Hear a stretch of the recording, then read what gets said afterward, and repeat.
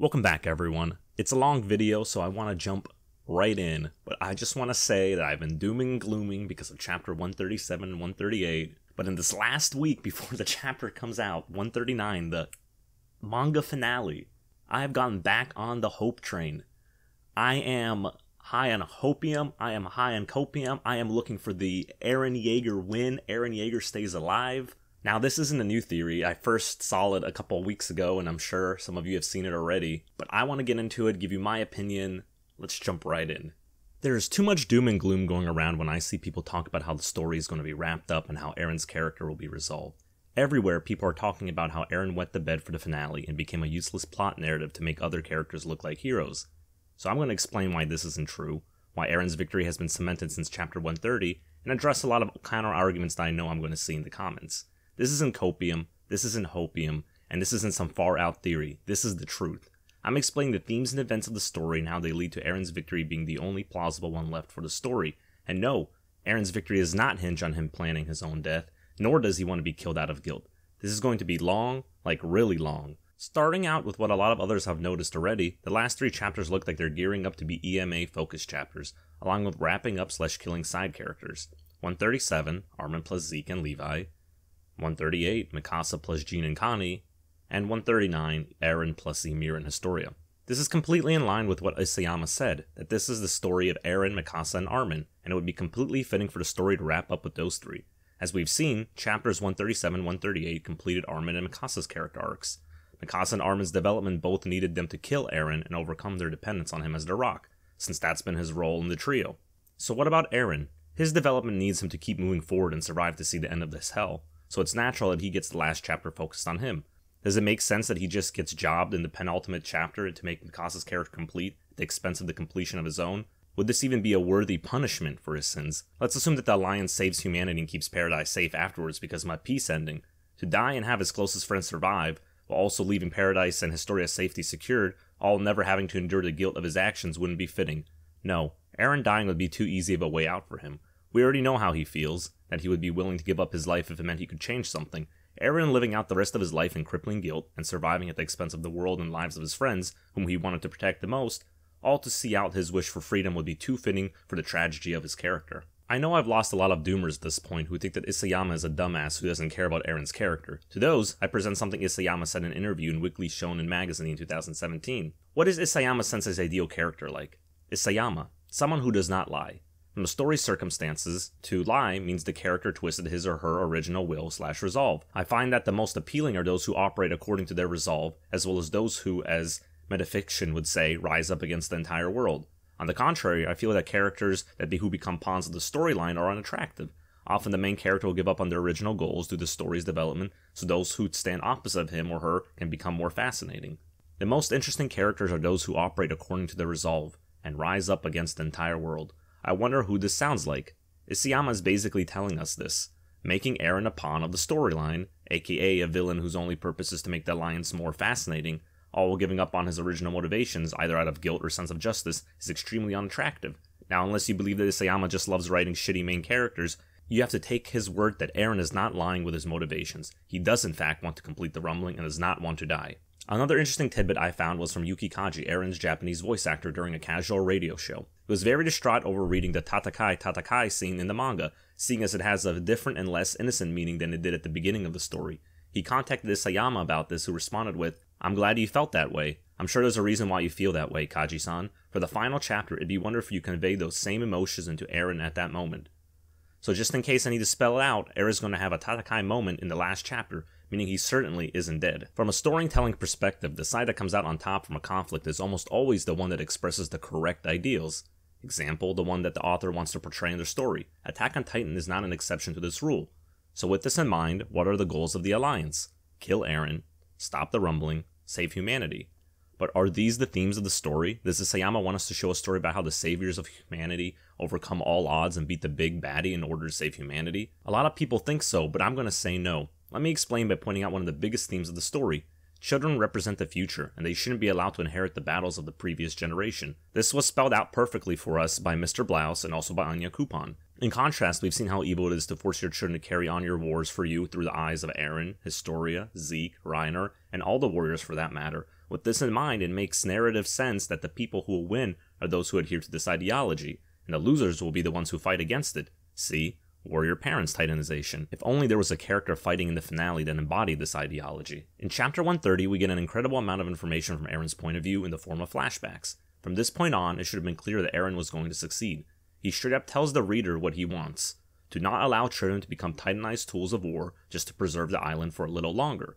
The Alliance simply do not care enough about the dilemma of burdening the future generations. They were upset by the 50-year plan, but in the end they submitted to it. Some other very telling foreshadowing that I haven't seen anyone talk about in Chapter 130, the tragic placement of the last few flashback panels. The juxtaposition of what Eren wants, for his friends to live long, happy lives, and what is actually pictured, his reaction to Sasha's death. The message is basically screaming at you. Eren's wish is in conflict with reality. He will not have any of his friends be able to live long, happy lives. Just to throw more salt in the wound, the next panel is an entire page dedicated to seeing all of his friends, minus Historia, in one of their last happy moments together, with Mikasa's presence being the largest. All, or most, of the people in this final panel are going to die. There are only 3 left alive anyway, and the one that is going to hit Eren the hardest is Mikasa's death. The price Eren will have to pay for the freedom of Historia and her child will be their lives. There are probably going to be a lot of open-ended or unanswered questions by the end of the manga, but we should at least agree that the biggest problems must be answered. Ymir must be free and paths must end. Titans cannot exist afterwards. The fate of Paradise must be addressed. The biggest running problem with the Alliance is that they're ignorant, short-sighted, and unmotivated to solve the bigger problems. They've already explained, through Hanji, that the death of Paradise is inevitable after the rumbling is stopped. They have not once even thought about ending the Titan curse or freeing Ymir. They don't know all of what we know about Eren, about how he can see the future and how he manipulated Grisha through his memories to take the Founder and give it to him. Having the Alliance get what they want, aka killing Eren, stopping the rumbling and saving humanity, solves exactly none of these problems. For those who think Eren is dead, please tell me this. What is accomplished narratively by his death, besides Mikasa's character development? Does it solve a single problem in the story that needs to be addressed? It should be clear now that Eren, the only one who has shown to have any motivation at all in fixing the way the world is, will be the one to solve these problems. His point of view and his chapter has been saved for the very last because of this. It's not a coincidence. Who is the one who's been built up for the entire story to end the Titans once and for all? Reiner? Armin? This should seem like a no-brainer. It would make an ounce of narrative sense for the Alliance to both stop the rumbling and get an added bonus of ending a 2,000-year curse on accident. Eren's POV is still hidden, so it might be the case that he already knows how the curse is going to end, but it can't be revealed to us because it would certainly cement his victory to the reader, and would make for a good twist. Assuming these 3 problems will be solved, let's think about who all is going to win. The answer is Ymir, Historia, and her child. Ymir is going to be freed. She has to. Paths, which she has maintained, won't exist by the end, or else the Titans will still exist. The cycle of burdening children with your battles will be over with Historia's child, and they will be free. Historia will also not be forced to inherit Titans to maintain the island. Knowing all this, doesn't make any sense that Alliance will win in the end. Are Historia and Ymir on the Alliance's side? This all goes without even mentioning Eren's missing conversation with Historia, which requires his point of view, and thus, being alive. Which takes me to my next point. As it stands, the remainder of the Eren plus Historia conversation from 130 has been cut, and this is not a coincidence. It is being saved for the last chapter for a reason. With all the similar themes of Eren and Historia surpassing their fathers, not burdening the sins of the current generation onto the next, and just being pro-natalist in general, as well as the timeline matching up perfectly for Eren to be the father. Secret meeting 10 months ago, Japanese pregnancies are counted in 10 months, the parallels with Historia equals Ymir and Eren equals Devil. I'm just going to concede that Eren is the father. The pregnancy subplot hinges on either Eren or Historia's point of view, and going back to the previous themes of the last 3 chapters being Eren, Mikasa, Armin oriented, we're almost certainly going to get the resolution in Eren's point of view, meaning that he will be alive to show it. For further thematic proof that I don't see people usually talk about, I'm going to use the words of Kruger to best sum up why Eren will come out the winner. Kruger spells it out for the reader. Your wife, your child, even someone on the street, it does not matter. Love someone inside the walls. If you can't, we're doomed to repeat it all again. The same history, the same mistakes, again and again. This makes it seem like he is talking to Grisha, telling him to love someone in order to break the cycle. But Kruger even goes out of his way to say that this isn't necessarily for you, someone may see these memories in the future.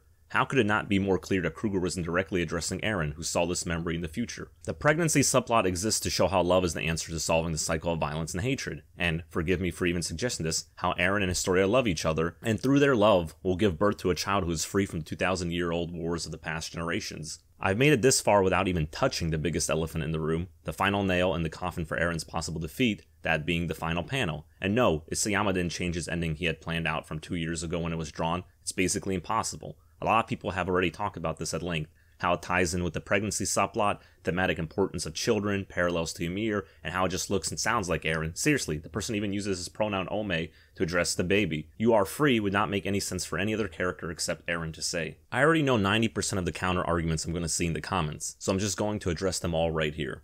The Alliance will kill the worm and end the Titan curse, which can also revert the Titanizations at the fort. First, assuming it's even possible for the Alliance to kill the worm, seeing as it didn't even have a scratch on it after being nuked, and assuming that killing it even ends the Titan curse, which we don't know. If the Alliance ended the Titan curse then and there, they wouldn't even be able to return to Paradise since Bird Titan Falco is the only one who can take them there. All life and infrastructure between the Marleyan continent and Paradise has been destroyed. The plane crashed, train tracks gone, and airships destroyed. They'd be royally fucked, stranded in the middle of nowhere. That kind of ending for Alliance is just dumb, and I don't think anyone will be coming to save them. Unless you think Kiyomi can magically return to her ruined country in a timely manner and secure an airship to fly across the world to pick them up. Second, Jean and Connie resurrecting would cheapen their deaths, and the warriors' families coming back would nullify their punishment/karmic retribution. Another fake out would be bad and cheap. I'll tell you what would be really bad and cheap, leaving the main character's point of view and character missing and incomplete before killing them in a build-up that lasted half a chapter, from Eren's CT to decapitation. If you're a true doomer, you've probably already accepted this as the truth, but Isayama has subverted everyone's expectations consistently throughout the entire story, always keeping readers on their toes. Do you think he just stopped because it's the finale? Really? The king of fake-outs won't let us stop guessing and theorizing until the very last page. That's what he wants. Eren is dead, he literally got decapitated. Stop coping. So everyone in the story has died when they look like they were supposed to, right? If that was the case, shouldn't like half the cast have died way earlier? Then Levi, Hanji, Zeke, Armin, Reiner, and Eren twice previously all have those moments of, oh no, they're definitely dead now, they couldn't have survived that. Isayama does this a lot. The splash text said he was dead. Splash texts are often just bait. They are purposely misleading in order to create suspense. I recall the splash page after Levi got blown up had something to the same effect of, "Sayonara Levi, he's dead now." How is Eren going to survive then? Reiner and Zeke both got capped but survived due to newly introduced and unforeseen logic. Is it really such a stretch to say Isayama will do this for Eren to wrap up the story? It doesn't even have to be a new ass pull. Ymir could rebuild him like Zeke, or he could have put his consciousness in his Titan asshole like Reiner. Did anyone think that the worm was going to fart on all the Eldians and turn them into Titans? No, this type of logic makes sense when presented, but is really, really unlikely to predict. We're getting a Lelouch ending. Lelouch's chances were dashed with the Eldians at the fort turned into Titans. The message of this confrontation was very clear. Even if both sides make progress to find common understanding, they will never achieve peace or equality so long as one side can be turned into Titans. It is exactly as Eren said. The outside world is not wrong for hating them. They are beings who can turn into man-eating monsters at the drop of a hat. I sincerely disagree. It may be rushed, but it seems like this last chapter will be rushed no matter what. But showing the rumbling, restarting, and completing wouldn't even take 10 pages. 1 page for each of the remaining 4 to 5 continents that haven't been destroyed, and maybe a double spread for the aftermath of the rumbling would be more than enough. A piece ending would need at least 2 chapters to flesh out even half decently, since things would need to be explained through exposition how bad off the world is, and what the characters are trying to do diplomatically to fix the situation. An open-ending conclusion, where the fate of the world in Paradise is left unexplored, is the only other possible ending in the amount of time left. But seeing as how Isayama really wants to explore the theme of breaking the cycle of violence and hatred, leaving it open-ended is highly unlikely. Why did Eren let the Alliance fight back? Why did he let Mikasa decapitate him? Why didn't he use the Warhammer to protect himself? All of these are basically the same question that can be addressed by the same answer. Eren has probably seen something after the rumbling, that scenery, and knows that anything that happens now will not cause him to lose, no matter what. He doesn't want to fight his friends because he loves them so dearly and he wants them to survive, even if he knows they can't. Also, Eren values freedom so highly it's not implausible to believe that he finds it preferable to die with your convictions than to be powerless and subdued. He knows what it's like to feel too weak and powerless to change anything. Not taking away his friend's power to fight back is in line with his character. The Cliff baby will be in the final panel. If you honestly think this, I have no hope for you. Grisha is holding baby Eren in the final panel. No, baby Eren is not free and the timeline is fixed. The past cannot be changed. The baby in the final panel has to be Historia's child in order to show how the next generation is free from the 2,000-year cycle of hatred. We can get Eren's POV without him being alive. No, not really. The entire purpose of a point of view is to show that the character is experiencing remembering. To my knowledge, a point of view has never happened through a dead person except in 104th Ymir's case, when we got her backstory plus point of view through her letter to Historia. Ymir's letter will be the exceptional case since a letter is a way to show a character's point of view to other characters in the story and thus to the reader. This means they don't need to be alive, so unless you think Eren wrote a suicide letter, he is still alive. Someone brought up a good point on how we got Grisha's backstory point of view after he was dead. This was done through a combination of Eren's point of view because of memory inheritance, and through his books, same as Ymir. So in order for Eren's point of view to happen in a similar way, someone needs to eat him and then specifically remember the Eren Historia conversation. Even if this is silly, I felt the need to include it. The point still stands, he needs to be alive.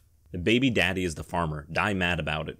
Other people have already so thoroughly thrashed this argument, but I'll summarize anyway. This would be such a monumental disservice to the message of the story and to Historia's character. The farmer being the father would mean that she only got pregnant to postpone being turned into a titan, which we know isn't true. The baby has to be born out of love and not as a tool. And this means that Eren must be the father, because a no-name, no-face nobody being the answer to one of the biggest remaining mysteries is beyond ridiculous. How will the rumbling restart? Short answer, I don't know. Long answer, Eren apparently still has the power of the Foundling Titan, seeing as he can 1. Create some new colossal titan form after being separated from the worm, and 2. Enter into Mikasa's dream after the appearance of titan marks in the bird flying overhead, which has been used multiple times to symbolize his omnipresence. We also know that under no circumstances does Ymir need Eren to control titans. She saved Zeke this way, commanding a titan to put him in his stomach, and she continued to use puppet shifters against the Alliance after Zeke was killed.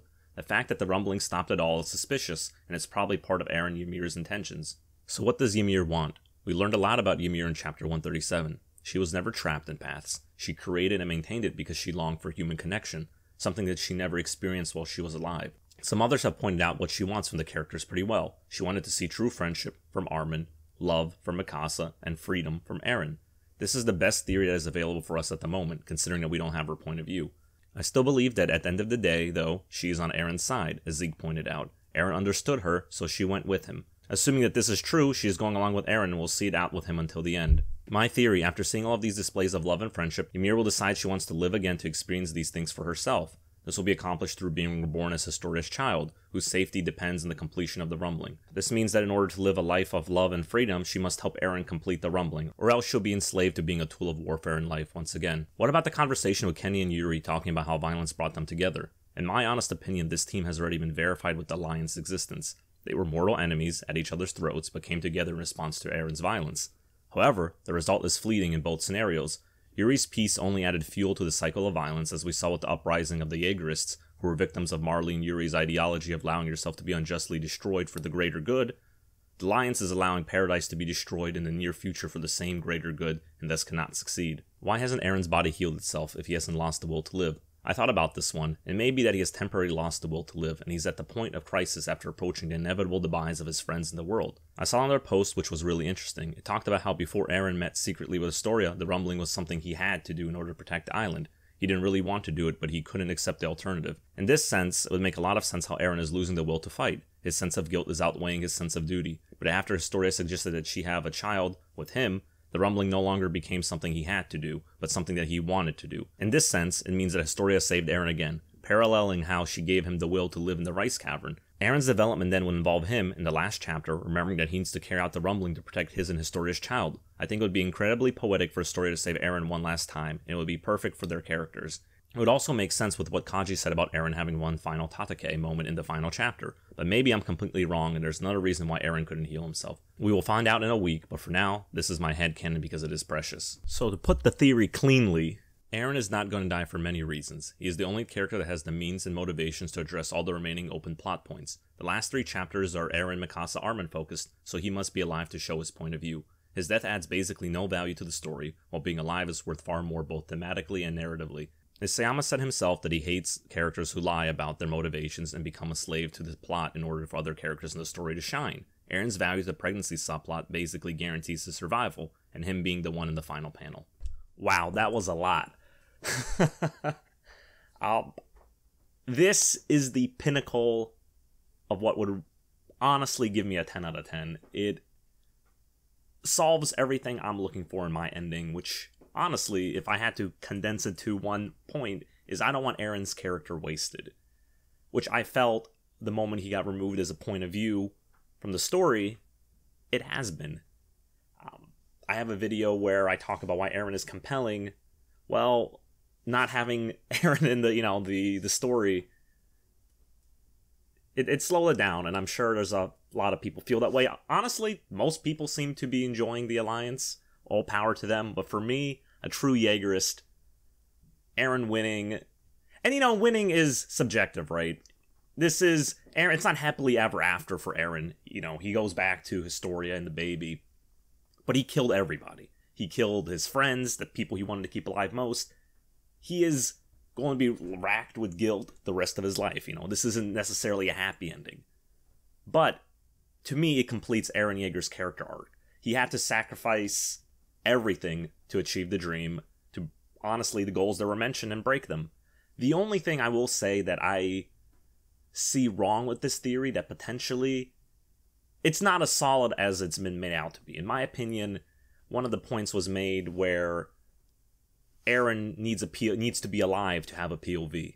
I don't think that's necessarily true. When Zeke was dying in the manga, right after he blew him and Levi up, what happened recently in the anime, he had flashbacks and essentially died. It's he got brought back to life by Ymir, but he had died and he had his point of view.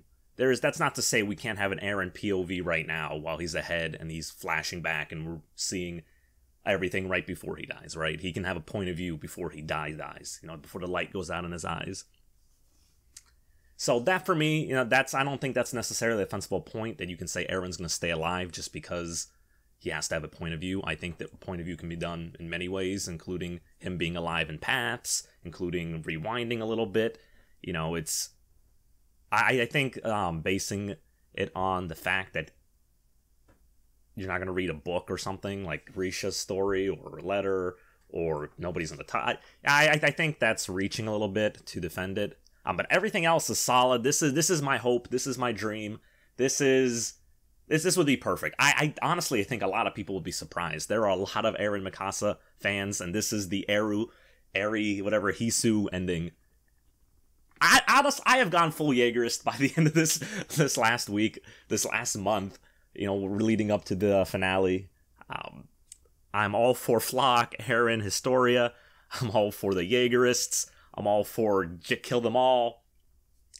I think it'd be a unique ending. I think it, this theory here, it finishes off a lot of narrative elements that have persisted throughout the story, same with the themes. Well, let me know what you guys think. I am looking forward to, I'm sure this is, going to be a controversial video. A lot of people have, I think, accepted Eren's going to die, or they're full-blown Alliance supporters. Well, let me know. Thanks for watching. This is a really long video. I'm surprised I could even talk that long.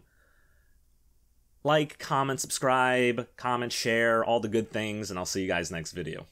Catch y'all later.